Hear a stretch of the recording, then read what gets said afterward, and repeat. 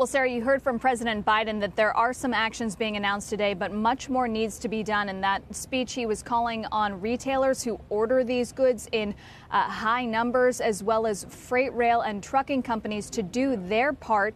to help unlock some of this capacity and get these goods to consumers. He says that they want to incentivize these companies to make these changes, but that he is not going to back down from taking federal action